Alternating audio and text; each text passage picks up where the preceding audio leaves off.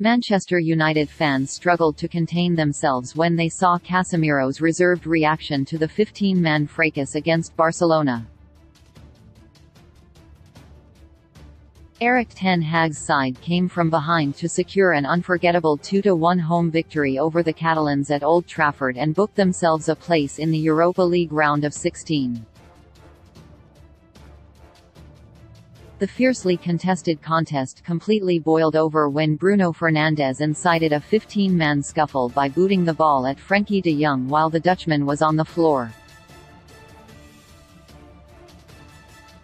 As a flurry of red and gold shirts came together in a classic pushing contest in the middle of the pitch, United fans squinted their eyes to see if Casemiro was in and amongst the action. However, the ex-Real Madrid star appeared to learn his lesson, choosing not to engage in the melee. At the start of the month, the no-nonsense Brazilian got himself needlessly sent off in United's 2-1 home victory over Crystal Palace.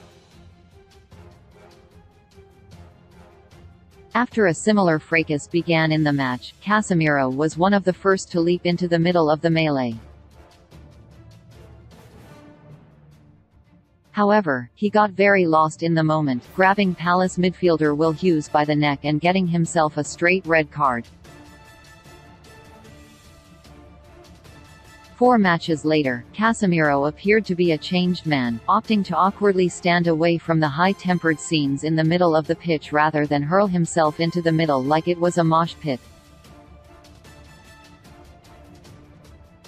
Casemiro didn't want that smoke again, one fan laughed on social media. "This is my favorite picture in the whole world," another United fan replied. "Sit this one out, Case, we need you," another added, referencing the time he got himself sent off in the Premier League. One other passionate United fan concurred, tweeting, "Good lad. Stay away from trouble, just in case. I laughed so hard when I saw him," one other supporter tweeted, before another wrote, "I was legit looking for him and begging him not to fight until they showed the scene again." Casemiro has been indispensable for the Red Devils ever since his big money move from Real Madrid. He has brought calm, stability, experience, and, when it is used correctly, bite and aggression to the United midfield. It is no coincidence United's challenge on 4 fronts began to intensify when he adapted to life on the red side of Manchester. Against the side he enjoyed so many fierce clashes with when he played for Real Madrid, Casemiro was a protective barrier. His last-ditch tackle and block on Robert Lewandowski in the closing stages of the first half saved United from the misery of heading down the tunnel 2-0 down.